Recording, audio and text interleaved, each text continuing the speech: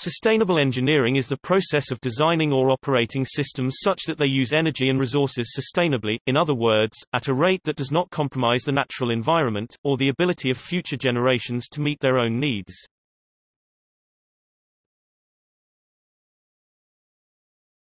Topic: Common engineering focuses.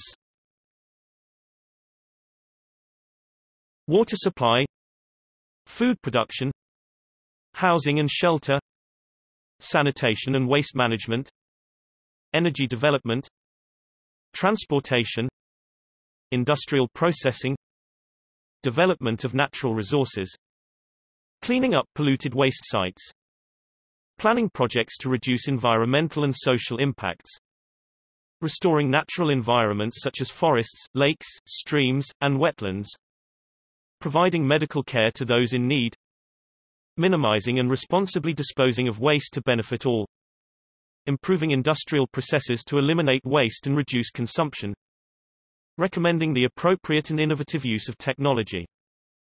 Topic: as an aspect of engineering disciplines, every engineering discipline is engaged in sustainable design, employing numerous initiatives, especially life cycle analysis (LCA), pollution prevention, design for the environment (DFE), design for disassembly (DFD), and design for recycling (DFR). These are replacing or at least changing pollution control paradigms. For example, concept of a cap and trade has been tested and works well for some pollutants. This is a system where companies are allowed to place a bubble over a whole manufacturing complex or trade pollution credits with other companies in their industry instead of a stack-by-stack and pipe-by-pipe approach, i.e. the so-called command and control approach. Such policy and regulatory innovations call for some improved technology-based approaches as well as better quality-based approaches, such as leveling out the pollutant loadings and using less expensive technologies to remove the first large bulk of pollutants, followed by higher operation and maintenance (O&M) technologies for the more difficult-to-treat stacks and pipes. But, the net effect can be a greater reduction of pollutant emissions and effluents than treating each stack or pipe as an independent entity. This is a foundation for most sustainable design approaches, i.e. conducting a life cycle analysis, prioritizing the most important problems, and matching the technologies and operations to address them. The problems will vary by size, e.g. pollutant loading, difficulty in treating, and feasibility. The most intractable problems are often those that are small but very expensive and difficult to treat, i.e. less feasible. Of course, as with all paradigm shifts, expectations must be managed from both a technical and an operational perspective. Historically, sustainability considerations have been approached by engineers as constraints on their designs. For example, hazardous substances generated by a manufacturing process were dealt with as a waste stream that must be contained and treated. The hazardous waste production had to be constrained by selecting certain manufacturing types, increasing waste handling facilities, and if these did not entirely do the job, limiting rates of production. Green engineering recognizes that these processes are often inefficient economically and environmentally, calling for a comprehensive, systematic life cycle approach. Green engineering attempts to achieve four goals: waste reduction, materials management, pollution prevention, and product enhancement. Green engineering encompasses numerous ways to improve processes and products to make them more efficient from an environmental and sustainable standpoint. Every one of these approaches depends on viewing possible impacts in space and time. Architects consider the sense of place. Engineers view the site map as a set of fluxes across the boundary. The design must consider short and long-term impacts. Those impacts beyond the near term are the province of sustainable design. The effects may not manifest themselves for decades. In the mid-20th century, designers specified the use of what are now known to be hazardous building materials, such as asbestos flooring, pipe wrap and shingles, lead paint and pipes, and even structural and mechanical systems that may have increased the exposure to molds and radon. Those decisions have led to risks to people inhabiting these buildings. It is easy in retrospect to criticize these decisions, but many were made for noble reasons, such as fire prevention and durability of materials. However, it does illustrate that seemingly small impacts when viewed through the prism of time can be amplified exponentially in their effects. Sustainable design requires a complete assessment of a design in place and time. Some impacts may not occur until centuries in the future. For example, the extent to which we decide to use nuclear power to generate electricity is a sustainable design decision. The radioactive wastes may have half-lives of hundreds of thousands of years. That is, it will take all these years for half of the radioactive isotopes to decay. Radioactive decay is the spontaneous transformation of one element into another. This occurs by irreversibly changing the number of protons in the nucleus. Thus, sustainable designs of such enterprises must consider highly uncertain futures. For example, even if we properly place warning signs about these hazardous wastes, we do not know if the English language will be understood. All four goals of green engineering mentioned above are supported by a long-term, life cycle point of view. A life cycle analysis is a holistic approach to consider the entirety of a product, process or activity, encompassing raw materials, manufacturing, transportation, distribution, use, maintenance, recycling, and final disposal. In other words, assessing its life cycle should yield a complete picture of the product. The first step in a life cycle assessment is to gather data on the flow of a material through an identifiable society. Once the quantities of various components of such a flow are known, the important functions and impacts of each step in the production, manufacture, use, and recovery, disposal are estimated. Thus, in sustainable design, engineers must optimize for variables that give the best performance in temporal frames.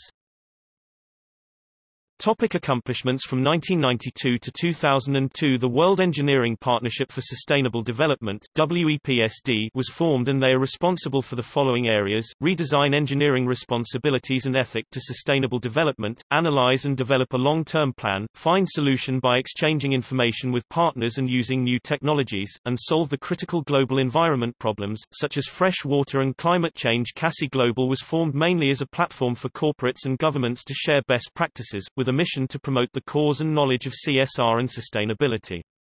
Thousands of corporates and colleges across the world are now a part of CASI Global with a view to support this mission. CASI also offers global fellow programs on finance, operations, manufacturing, supply chain, etc., with a dual specialization in sustainability. The idea is every professional has inculcate sustainability within their core function and industry. http://www.casaglobal.us developed environmental policies, codes of ethics, and sustainable development guidelines. Earth Charter was restarted as a civil society initiative. The World Bank, United Nations Environmental Programme, and the Global Environment Facility joined programs for sustainable development. Launched programs for engineering students and practicing engineers on how to apply sustainable development concepts in their work. Developed new approaches in industrial processes. Topic: Sustainable housing. In 2013, the average annual electricity consumption for a U.S. residential utility customer was 10,908 kWh (kWh), an average of 909 kWh per month. Louisiana had the highest annual consumption at 15,270 kWh, and Hawaii had the lowest at 6,176 kWh. Residential sector itself uses 18% of the total energy generated, and therefore, incorporating sustainable construction practices, there can be significant reduction in this number. Basic sustainable construction practices include sustainable site and location. One important element of green that is often overlooked happens to simply be where we choose to build. Avoiding inappropriate sites such as farmland and locating the site near existing infrastructure, like roads, sewers, stormwater systems and transit, allows builders to lessen negative impact on a home's surroundings. Water conservation. Conserving water can be economically done by installing low-flow fixtures that often cost the same as less efficient models. Water can be saved in landscaping applications by simply choosing the proper plants. Materials. Green materials include many different options. Most often, people assume that green means recycled materials. Although that recycled materials represent one option, green materials also include reused materials, renewable materials like bamboo and cork, or materials local to your region. Remember, a green material does not have to cost more or be of lesser or higher quality. Most green products are comparable to their non-green counterparts. Energy conservation. Probably the most important part of building green is energy conservation. By implementing passive design, structural insulated panels (SIPs), efficient lighting, and renewable energy like solar energy and geothermal energy, a home can benefit from reduced energy consumption or qualify as a net zero energy home. Indoor environmental quality. The quality of the indoor environment plays a pivotal role in a person's health. In many cases, a much healthier environment can be created through avoiding hazardous materials found in paint, carpet, and other finishes. It is also important to have proper ventilation and ample day lighting.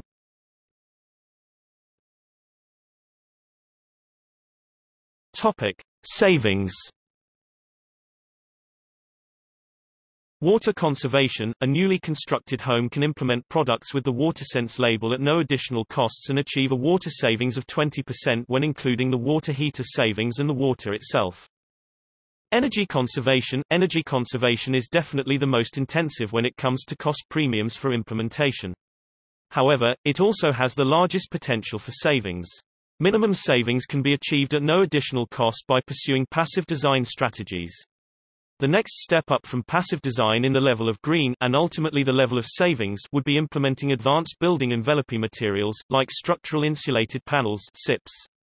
SIPs can be installed for approximately $2 per linear foot of exterior wall. That equals a total premium of less than $500 for a typical one-story home, which will bring an energy savings of 50%. According to the DOE, the average annual energy expense for a single-family home is $2,200. So SIPs can save up to $1,100 per year. To reach the savings associated with a net zero energy home, renewable energy would have to be implemented on top of the other features. A geothermal energy system could achieve this goal with a cost premium of approximately $7 per square foot, while a photovoltaic system solar would require up to a $25,000 total premium.